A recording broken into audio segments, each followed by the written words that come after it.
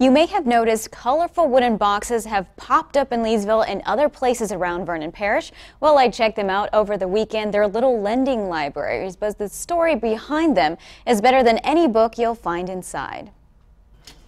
Tony Mcdonald, coordinator for Gallery 111 in Leesville, says brainstorming for the Vernon Parish Book Nook project started about a year and a half ago. These little free libraries are scattered across the globe. They're stocked with a handful of donated books for local residents to borrow and return. We already have had people say they were going to make geocache locations at the Book Nooks. We've had people say, I'm going to set a Pokemon lure at the Book Nooks.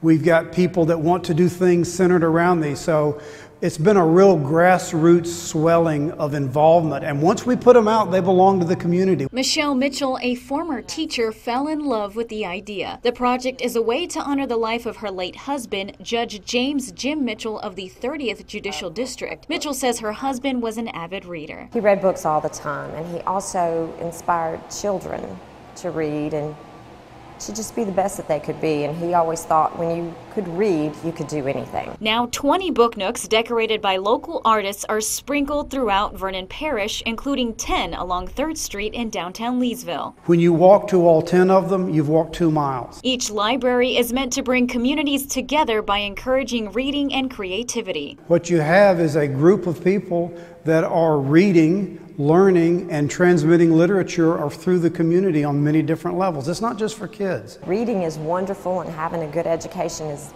vitally important, but to be creative, that opens up doors to so many avenues. And for Mitchell, these splashes of color, a tribute to the man she loved. If he's looking down, he would be so very proud that this is happening, not just for the children in this community, but for everyone in this community.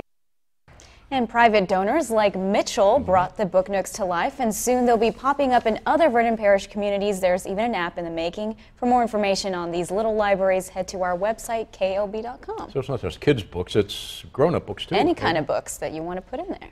I have a few. Yeah, maybe I should try. All righty, thank you.